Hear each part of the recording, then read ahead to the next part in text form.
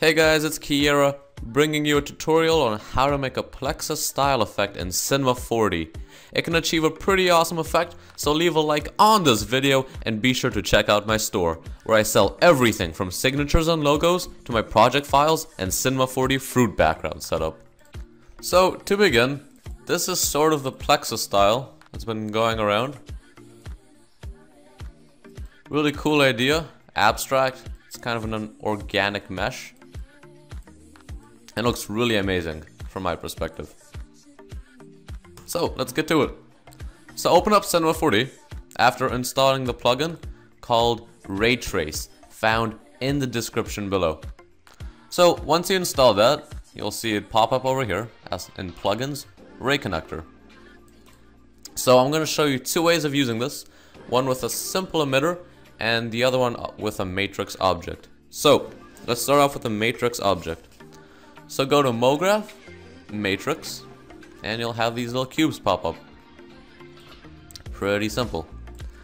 Then we're going to go to Generate. Instead of Matrix, we're going to select Thinking Particles, because that's how the ray trace is going to connect the Plexus to each little particle.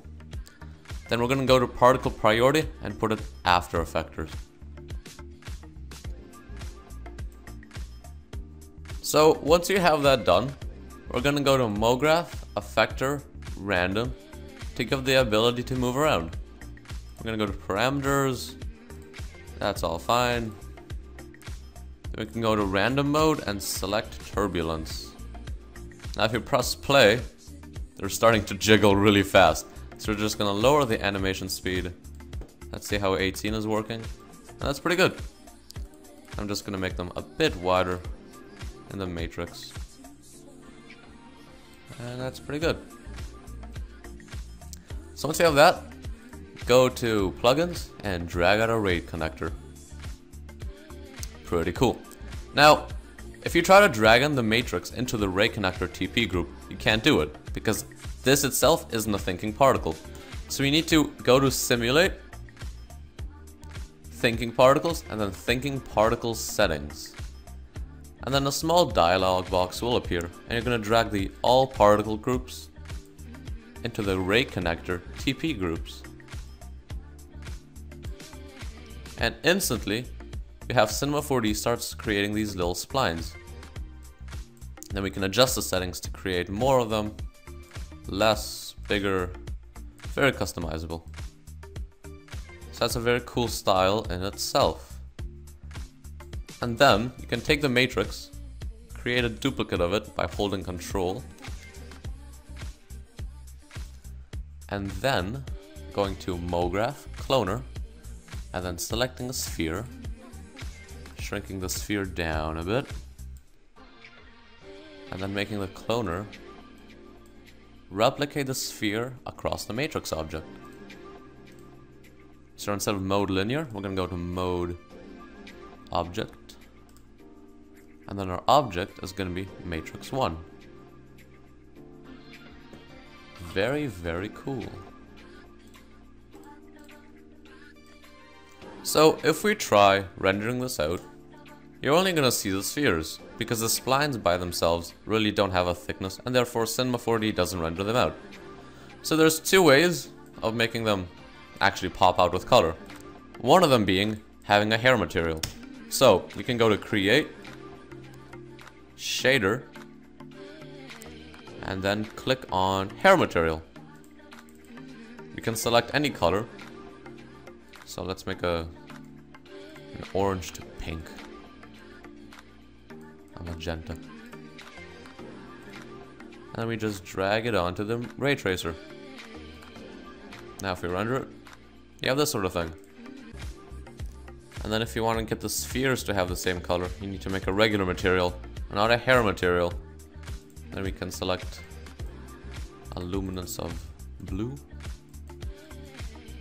Really anything random for the sake of this tutorial. And then we're just going to drag it onto the sphere. Then if we render out, we get this effect. Really cool. Even without the Lightroom, this already has a lot of potential. So let's say we don't want just a simple little thing like this. Let's see if we can make an emitter. So first off, let's go to cube, and we're gonna make a null object. We're gonna change this null object to a circle, and make it a bit bigger.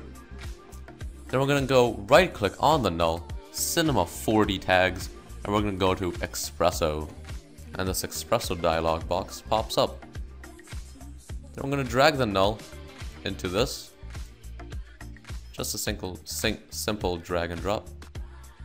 Then we're gonna right click and choose new node, thinking particles, and generator and